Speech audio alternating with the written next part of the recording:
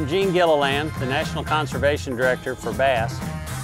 What we've been doing here at Sturgeon Bay at our AOY Championship, from my perspective, is making sure that the fish are all released alive and healthy so they can be caught again.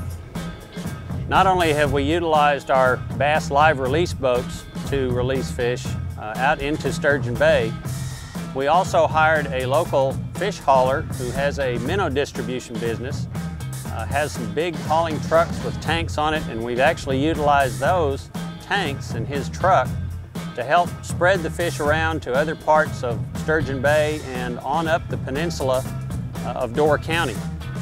A lot of folks that live in this area get concerned about fish being caught in different places and all brought back to the same spot here in Sturgeon Bay.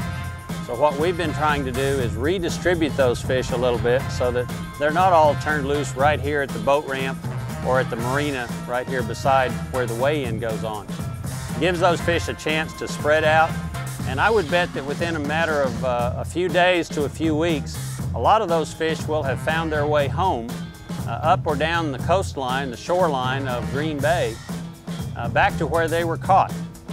We have had an extremely good survival rate of the fish that were caught this tournament, on the order of 99%.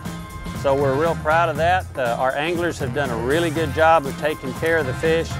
And then our B.A.S.S. staff with the tanks we have backstage, the release boats, and our fish hauler have all done a great job of making sure that those fish are released alive and healthy so that they can go back to where they were caught and be caught again by the people that come up here to this great part of Wisconsin to do some fishing. It's a tremendous fishery, and we've just borrowed it for the few days and tried to put as many of those fish right back in the waters where other people can enjoy them.